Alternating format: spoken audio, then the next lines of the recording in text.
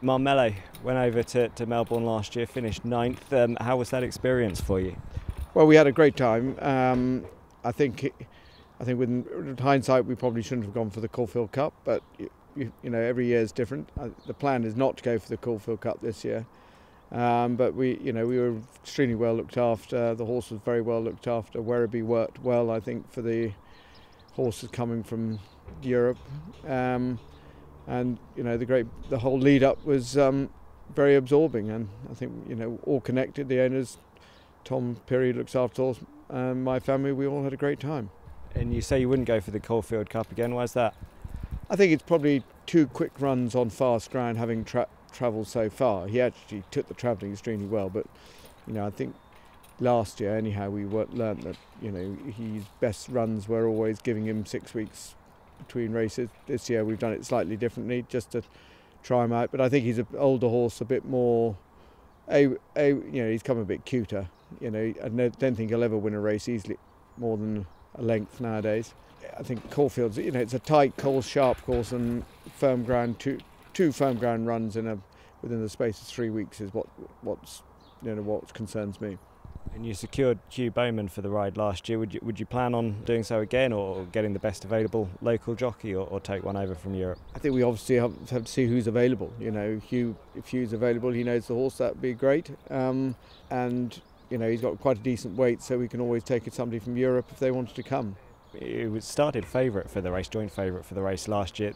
Going into it at this stage this year, do you feel you've got a better chance in some way, a better performing horse? The setup out there more so now, second time around? I think I'm realistic. I'm aware it's a handicap. I think he's probably handicapped up to his best, so that's always going to be tricky. Undoubtedly, last year we were, relative to the first two, anyhow, we weren't well handicapped. They were on their best form. They were both Group 1 performers, rekindling. Probably could have gone very close. Could have gone even closer in what was probably turned out the best classic of the year. The St Leger was very well in, and Johannes Vermeer won a Group 1 in the autumn of his 2-year-old career. So I'm realistic to think that fourth or fifth could be a very good result based on his rating. And his performance the other day on Sunday, a career best last time out.